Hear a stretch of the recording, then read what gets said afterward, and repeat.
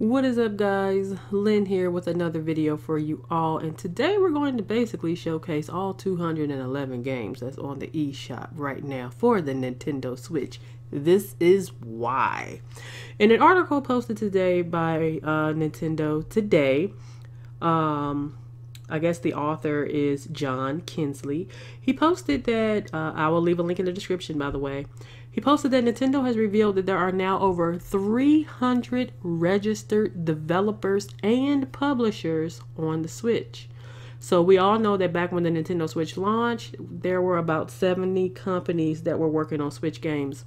Now there's 300 worldwide, guys. That is freaking amazing. So, also, he go on and states that the company made sure to point out that these 300 companies are actually making content for the console. It's not just a piece of paper with 300 companies' names on it. So these guys are actually making software, and they include, indie developers, as well as, I guess the AAA title folks. So basically, he said more than 300 software publishers at present, including indie developers, have begun developing game titles. So we all know that Doom is coming to the Switch, Skyrim is coming to the Switch, Rocket League, and next year Wolfenstein 2, or Wolfenstein, however you want to say it.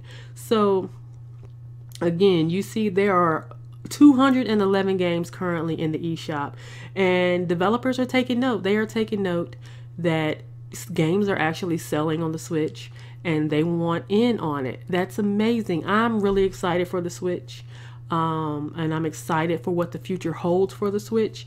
And you guys let me know your thoughts below of how you feel about 300 active developers developing games for this system.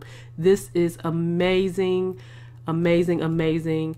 So yeah, you leave your thoughts down below. Again, you see we're going through every single game in the eShop currently, and that'll be it for this video. If you're not currently a subscriber to the channel, be sure to hit that subscribe button. See you all later. Peace.